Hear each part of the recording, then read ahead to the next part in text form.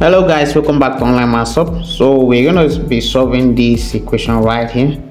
So how do you go about it? I'm just going to show you the simple steps you need to take to actually evaluate this problem, and of course you can also use the same methods to solve similar problems. Okay, what I'm just going to do is to find a way to remove these powers I have right here. Okay, so I have power x over here, and then I have power 4 over here. So, and how do I remove that? I can actually multiply this side by power 1 over x, and then I'll also do same here. Okay, 1 over x, and if I evaluate, this is actually going to cancel this, and then I'm left with 2 power 1, let's say 1 over 1, and then it's equal to x power 4, okay, divided by x.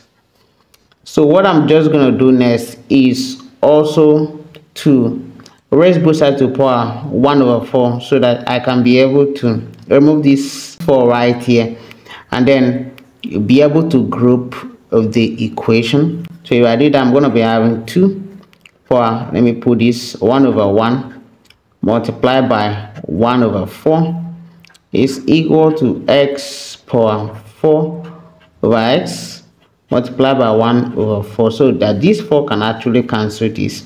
What I'm left with is 2 power 1 over 1 multiplied by 1 over 4 is equal to x power 1 over x.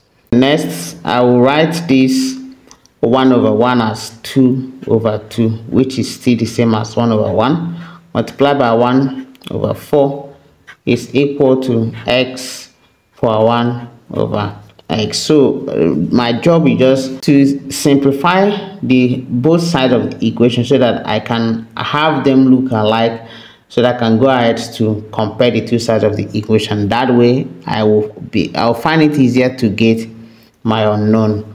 Okay, so at this point I can actually split this stuff right here, so I can bring these 2, and then I'll factorize it out and put 1 over 2 right here multiply by 1 over 4. Okay, and then this will be equal to x power 1 over x. 2 power 2 here is 4, and then if I open this bracket, this will be 1 over 2 times 4 here is 8, and this will be equal to x power 1 over x. So what I'm going to do next is still to multiply this side by 2 divided by 2, which is still same as 1, and then I'll multiply this by 8 by this 1 over 8 over here, and this will be equal to x power 1 over x. Okay, so that if I factor these 2 out, I'm going to be having 4 power 2 into 1 over 2, okay, multiplied by 1 over 8, and this will be equal to x power 1 over x, and then 2 power 4 power 2 here is 16, power 1 over 2 times 8 here is 16, and this will be equal to x power 1 over x. And of course you can see that we've got both sides of the equation to be in the same pattern, so that obviously here this actually implies that x is equal to 16. So what I'm just going to do is to go ahead and substitute x equal to 16 in our equation to see whether it's actually going to satisfy. So what we'll just solve is 2 power x equal to x power 4. So let me put x equal to 16. So this is now 2 power 16. Okay, will this be equal to 16 power 4?